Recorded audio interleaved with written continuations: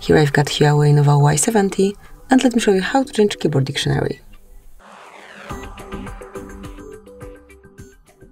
First of all, you have to open some area where you can input a text, for example, new message.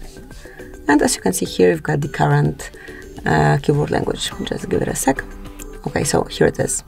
To change it, all you have to do is tap on more icon, select settings, and then pick languages.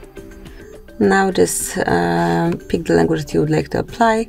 So let me choose, for example, Hebrew.